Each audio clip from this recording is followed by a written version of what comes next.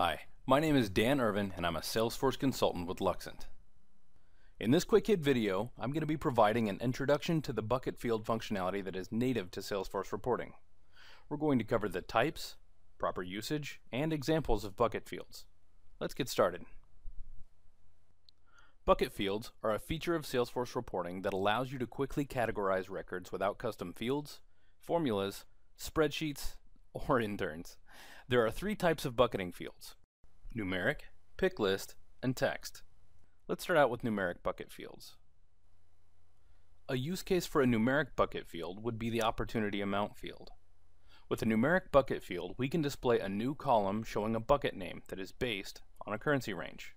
Let's take a look. So first, let's select the arrow on the amount column in our report and select bucket this field.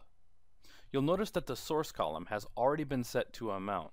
This is preset because we selected bucket this field directly from the amount column.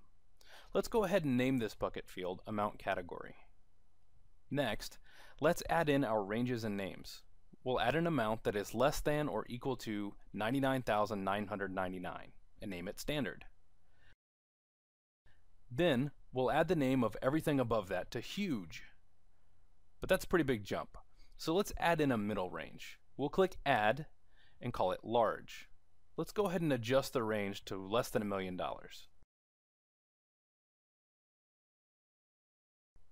Okay, now we have three ranges. Let's go ahead and hit OK to see what has happened. So, as you can see, we now have a new column named Amount Category displaying the bucket names we defined. To edit the ranges or even add new ones, you click the arrow on the column and select Edit Bucket Field. Next, let's talk about pick list bucket fields. A use case for a pick list bucket field would be the opportunity stage field. With a pick list bucket field, we can display a new column showing a bucket name that is based on a group of stages. So let's take a look. As before, let's select the arrow on the stage column in our report and select bucket this field. Let's name this bucket field Sales Process. Next, let's go ahead and create our buckets. Let's create 4 buckets and name them Discovery, Quoted, Sold, and Lost.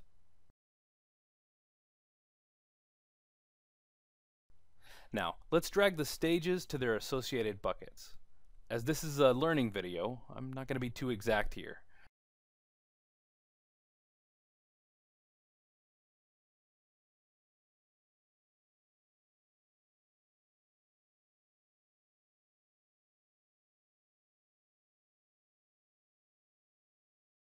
We're going to go ahead and select Show Unbucketed Values as Other, just in case we missed any.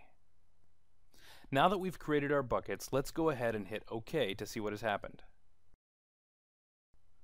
Okay, great. You can see our bucket fields are displaying new information. Next, let's cover text bucket fields. A use case for a text bucket field would be the opportunity name field. With a text bucket field, we can normalize a field to display a bucket name instead of the text in the original field. This is very useful when you have similar names you want to standardize in a report. So let's take a look. As before, let's select the arrow on the name column in our report and select bucket this field. Let's name this bucket field Fixed Names. Next, let's go ahead and create our buckets. Let's create a bucket named Grayson. Now, we're going to search for the word Grayson and drag them into the new bucket we created.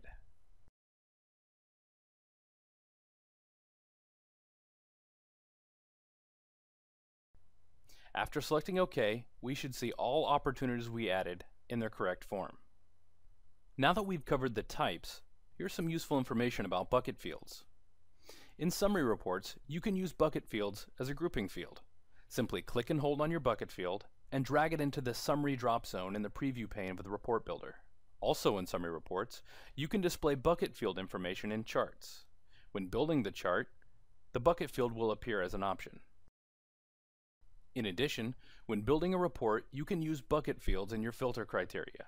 Again, simply click and hold on your bucket field and drag it into the filter section of the report builder. This concludes the quick hit video for bucket fields. Thanks for watching.